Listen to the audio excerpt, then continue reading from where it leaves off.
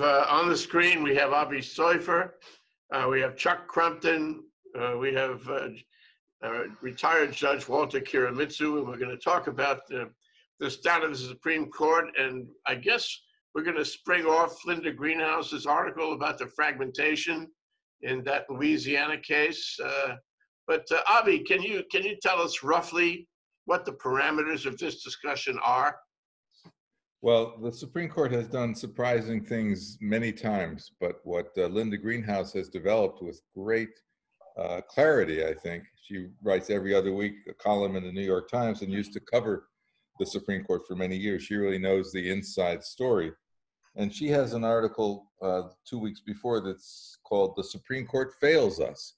And I think it's not the first time, but it is pretty blatant that the Supreme Court is failing us these days. And I think it is a mistake for people to assume that what they're doing is merely interpreting the Constitution. That's far from what they're doing. They are, in fact, making it up as they go along, and they are doing some things in cases that have never been done before. So it's not that they are conservative in the sense of following precedent. They're conservative perhaps politically, but they are very activist in the role that they're playing. And this has been true of the court at other times, but this is one big hit after another, as it were. And a lot of it is about, and Linda Greenhouse is very good about this, what you might call inside baseball. So you really have to be following what they're doing. The case that she talked about there was the Wisconsin election case, where they had a remarkable sentence, and she points it out. She says, she quotes, and there's no one who was willing to sign this majority opinion, "This court has repeatedly emphasized that lower courts should ordinarily not alter the election." But she says, ordinarily? What are you talking about? The reason for the dispute in Wisconsin was because of the pandemic. And that's why 180 polling places in Milwaukee were down to 5. And why people were put to the choice of endangering their health and perhaps their lives or not voting. Because what the Supreme Court did was to impose a new restriction. You had to have it postmarked by a certain date, which had not been part of it at all. And 10 times as many requests came in for absentee ballots. And the court nevertheless said, oh, we can't process them, but you still have to have it postmarked. I mean, really impractical in the extreme, and really, I'm afraid, disclosing a kind of political approach that we haven't seen since Bush versus Gore. And Bush versus Gore was pretty shocking at the time. The court itself said this is a precedent only for this day, as it were, a ticket for one day and one day only. Don't follow this. But now the court's not doing that. And Citizens United is another example where all of a sudden they departed from lots of precedent and said, oh, now corporations, nonprofits, labor unions have First Amendment rights, and we're going to run with that, which they've done. And they've done it in terms of the conscience that some kinds of corporations have if they object to a health care provision. They've been really over and over again saying things that no court had said before and that are clearly not in the text of the Constitution. So this is an extreme activist court, and people shouldn't be fooled by the label conservative. Well, Avi, I mean, you talk about a couple of things here, and it sounds serious. It's beyond fragmented. It's like, you know, the plain meaning of the word ordinary. You don't have to go to Yale and be on the law review and be the editor to know what the word ordinary means. Likewise, you don't have to have those kinds of credentials to understand what people out there in the community are thinking. All you have to do is read the newspaper and be a citizen of the times. So this sounds pretty serious. And my question to follow up with you is this a one-way street? Has this court completely abandoned, the quality of law that we used to expect from the Supreme Court? Can we come back from this? Well, I think we can come back from this. And I don't know about completely. There are some cases where they still follow the law, but in these very significant cases, I think it's very concerning. And there are things to be done. And it's not just to label them as Republican justices, which I think is a mistake. I think you have to look behind that label and say it's not that they're Republican, it's that they don't have the respect for precedent that the court traditionally has had. And in the other article that Linda Greenhouse wrote, she talked about Justice Kavanaugh writing about stare decisis, about following precedent. And he wrote about it in a way, she called it 30 Ways to Leave Your Lover, that he went through in a long essay. Simon and Garfunkel. That he's setting the table to say we don't have to follow precedent any longer. They've already been saying that in an alarming number of cases. And there are some big ones coming up where it looks like they're kind of setting the table to say, oh, stare decisis, following precedent, we don't have to do that. So Judge Kirimitsu, you know, George Washington said in a letter way back when, the true administration of justice is the firmest pillar of good government. Can anybody skilled in law or in public policy, or simply who understands the nature of the country, can anybody say that this is the true administration of justice? Yeah, you know, I think to put this in proper context, Avi hit the nail on the head, and this is similar to why Judge Jim Dannenberg, you know, resigned from the Supreme Court bar for the same reasons. You know, the United States Supreme Court right now has demonstrated, exhibited that they are way out of line. They're very politically active, and we need to stop this. Now, obviously, we can't just walk right into the Supreme Court and say, you know, change your ways. But we have ways to voice our opinion. I think we need to follow the lead of Judge Dannenberg, amplify, expand why he resigned after 48 years as a member of that bar. And that's why we're here talking about it, because we need to find ways to preserve what Chuck Crumpton aptly described as the 3 I's: judicial independence, impartiality, and what's the 3rd I, Chuck? Integrity. Integrity. 3 I's. And we need to do that. And I have some proposed action plans that we need to embark on. But I think right now, Jay, we need to take action as best as we can and try to get the forces behind us so that the Supreme Court, the administration, especially the president, hears that there's strong resistance to this politically active United States Supreme Court, and we need to have this changed. You say politically active. You know, people called Earl Warren an activist. Is that the same use of the term? Is the activism of the Earl Warren court the same as the activism of the John Roberts court? I think the word activist is in itself not negative. You can be politically active and still follow judicial precedent. Okay. Earl Warren's court, they were very liberal, but they respected the rule of the law, and they also respected judicial precedent, which fancy people call it the stare decisis. However, this United States Supreme Court is politically active in a negative way because they disrespect or just disregard the rule of law and disregard precedent, use precedent only to their politically active convenience. That's the big difference. Chuck, if this keeps going, if we have more of this kind of case, more cases where, you know, the rule of law is not respected, where the reality on the ground is not respected, what happens? What is the ghost of Christmas future?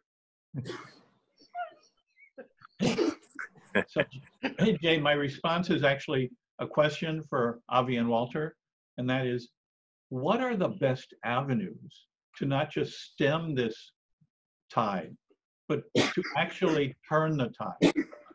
Can state courts start to assert independent rulings and bases diverging from the Supreme Court? Can state governments start to establish their own directions and choices as Governor Newsom has done in California, and the whole alliance of Western governors and Northeastern governors have begun to do, and now some Midwestern governors. Can citizen groups and law groups form alliances?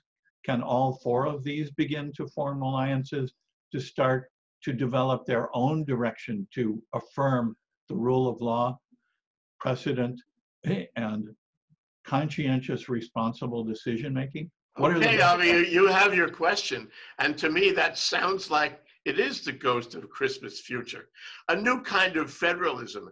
Talk about fragmentation. There you go. Can these United States work that way? Well, there was an occasion, of course, when they didn't. It was called the Civil War. Thank you. Pretty tragic. And there's an additional tragedy, and this is not talked about much, but I think the additional tragedy is that right after the Civil War, Congress really wanted to do some things about racial discrimination. They understood what was going on in the South and the way in which former slaves were being kept in servitude in one way or another, with violence and with private depredations of all sorts. And they passed a bunch of statutes between 1866 and 1875. The court then went about basically eviscerating those statutes. Some of them are still on the books and can be used in civil rights and civil liberties cases. That's important, but the thrust of what Congress was trying to do has been forgotten because everyone wanted to sort of get back to normalcy, and normalcy in many ways was racism and was perhaps too much respect for the states. So there's a paradoxical irony in now saying, well, the hope may be in the states, and it may be. But state courts, as Chuck in his rhetorical questions suggested, state courts certainly can do things. And in many cases, if they're careful, they will be immune from US Supreme Court review. It's not to say that if there's a real clash, if there is a tension between the federal constitution and the state constitution, that the state will win. But the states can say, we're basing this in the state constitution and going further in protecting rights than the US Supreme Court has gone. And that's well established that they can do that. How's that going to happen? And I think Chuck ought to talk some about long ago and far away, the 1960s, and the role of the people as well as the courts. Chuck? Indeed, Chuck is a child of the 60s, even now. What is your answer to that? And could we have a situation with the state's courts rule, the Supreme Court, doesn't accept that, or doesn't believe it is consistent with earlier Supreme Court rulings, and the state's courts ignore the Supreme Court? Are we going there? Jay, I think that's a really great question, because if you look at what we might learn from the 60s, what if people carefully and strategically chose their activities, their protests, their demonstrations, their voicings, so that if they were challenged, they would have to be state court challenges, so that the state courts could then affirm their citizens in expressing and asserting the rule of law in ways consistent with precedent. I think strategy is going to be absolutely critical in this, because the other folks who have directed it away from equality, away from judicial independence, impartiality, and integrity, they have had a strategy for many decades, and it's working really well for them. Who could imagine that a guy like Mitch McConnell, a year before President Obama's term was up, could say, I'm going to shut down all federal judicial appointments, including Supreme Court, until we have a new election, just in case we might get one of our own in there. Well, to make it slightly worse, what we have right now is he brought the Senate back from some kind of recess due to the COVID crisis, not to work on the COVID crisis, but to confirm some judges and appointments. What's wrong with this picture? Walter, we have a very serious problem going on here. And you mentioned earlier, I wouldn't want it to get lost, that you had some solutions. You had some initiatives you wanted to talk about. What are they? Okay, well, again, the main focus is to restore the three I's: judicial independence, impartiality, and integrity. Okay. Now, there are several fronts that we could approach our response to the United States Supreme Court's political activity. The first front and the foremost front is to start with a small task force. Okay. It doesn't have to be from Hawaii, but since we all in Hawaii, we're going to start it in Hawaii. And that task force should have representatives who are concerned about this and who are willing to do something about it. Okay. Now, the fronts, the areas that we could address to resist and to change would be: one, education. And this is where Avi and the law school come into play, because to educate, to reemphasize judicial precedent, judicial integrity, independence, and so forth, to teach that and emphasize that and repeat that to our law students, that's educating for the next generation. We might not be able to change this tomorrow or next month, but the graduates from the law school, when they're armed with being educated of the importance of judicial independence and integrity, and also stare decisis or precedent, they'll keep on repeating that. And we need to go to the next level. I've already contacted the DOE, the Public School Education System, the Social Studies Curriculum Director, and see how can we integrate and emphasize the importance of judicial independence into our public education system. I also contacted the Hawaii Private Schools Association to see how we can, again, improve the curriculum so it will emphasize the importance of judicial independence. No. That's one front, of education. The second front is our voice. We need to express what Jim Dannenberg had expressed and take action that way, and which representatives would be best to voice the resistance. We have a number of groups, the American Judicature Society, the American Board of Trial Advocates, American College of Trial Lawyers, our own Hawaii Bar Association. Some of them may not want to step on anybody's foot.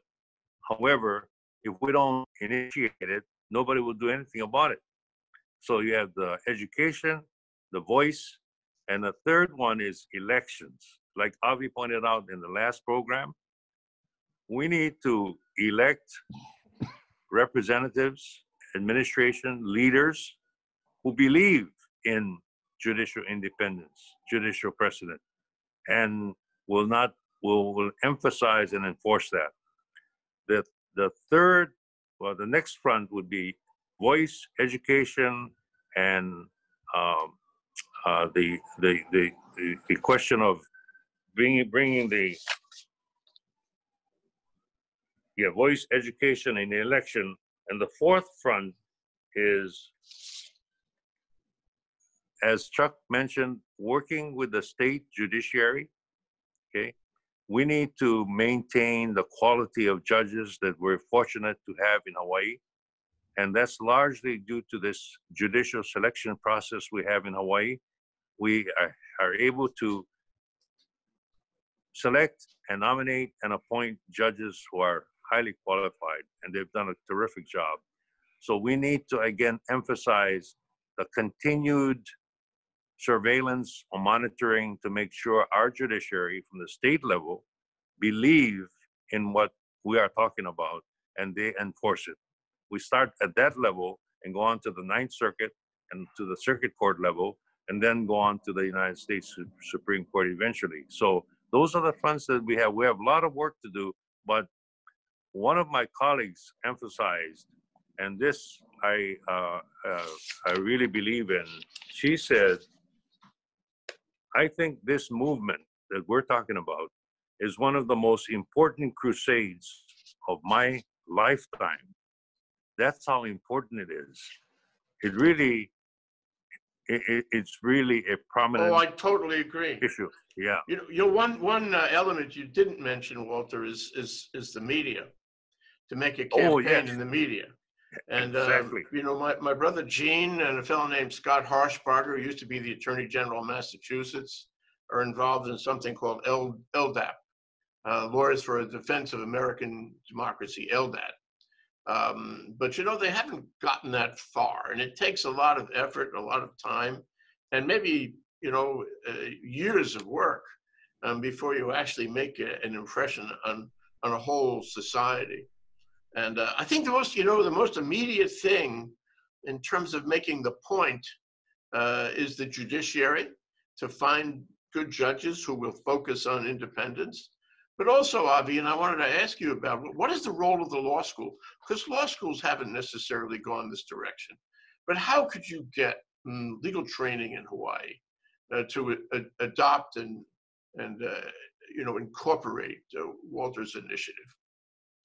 Well, the law school in Hawaii is where you should do it, of course, the Yeah. William Richardson School of Law. And I think we have a wonderful blend of support for students. Students actually like law school, which was not my experience and is not the experience of many, if not most lawyers. And they support each other. We're the most diverse, or certainly one of the most diverse law schools in the country. So you learn something about how important it is to remember where you came from, but also it's important to be open to learning from others. And that's true in terms of food and music, but it's also true in terms of the way you think about the law. And there are many different ways to think about the law. The old idea of think like a lawyer, there's not just one way that a lawyer thinks. And there are many different kinds of lawyers, of course. But I think what goes on in legal education is development of critical thinking. That's really true and very important, as well as involvement as citizens. So even if you don't become a lawyer, and some people come to our law school to be leaders, as C.J. Richardson used to talk about, not even thinking that they want to practice law, they wind up being leaders, and they're leaders on the grassroots level, committees and task forces and so on. But also a lot of them are involved, of course, in the political world, the judicial world. And so I think law school is a place where our bread and butter is kind of looking at what judges do, critiquing what judges do. And for all that I've just said critical things about the US Supreme Court, at least they try to explain what they're doing. They write opinions, perhaps hiding behind a court decision that isn't signed by any justice, like the one we were talking about before, but they try to explain themselves. And so our job is often to say, wait a minute, that doesn't make any sense, or here's another precedent that goes the other way. And so that's a very important thing that we do. And compared to the legislature, that is our Congress, and the executive, it's sort of straight talk within the parameters of what judicial opinions look like. And so it's open there for everyone to read and to criticize. So, Avi, is it time to be more strident about this? Not only the law schools, but the legal community? To say, in the words of the Network movie, I'm mad as hell and I'm not going to take it anymore. And I'm seriously going to go out and advocate for this, and I'm not taking no for an answer. Is it time for a strident kind of response?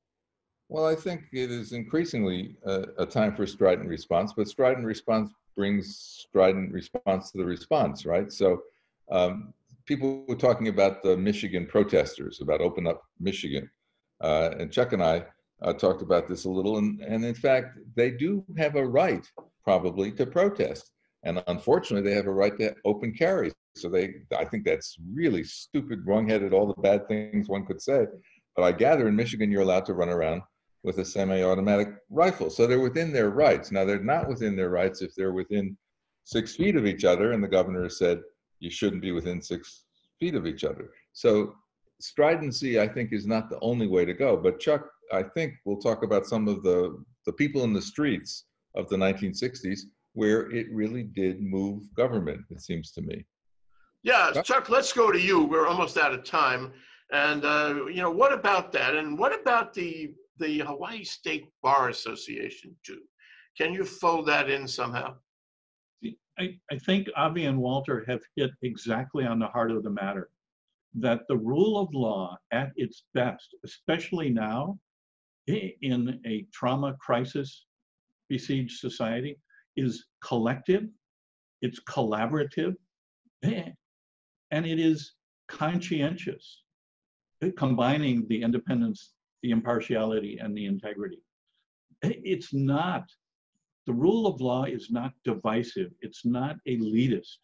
It's not destructive of the institutions and the values that our society depends on and that connect us as people. If the rule of law really comes out as we are in this together, exactly as Walter's examples have laid out a path for, and exactly as Avi's values and principles have laid out a path for, that is our best hope.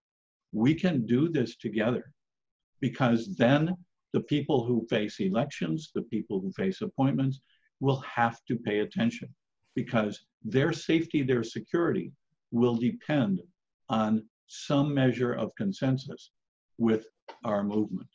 Well, you know what? You've started something, Walter. Don't stop. Your list of things in this discussion, it's very important. It has to be continued and repeated, and we have to bring other people in on it. And here on a given Tuesday morning is not enough. We have to reschedule. We have to go forward. Right now, we're out of time. Thank you, Avi Soifer. Thank you, Chuck Crumpton. Thank you, Walter Kirimitsu. We'll do it again. Stay by. Stay tuned. Thank you, Jay, for the opportunity. Thank you very much. Thank you all for the discussion. Awesome.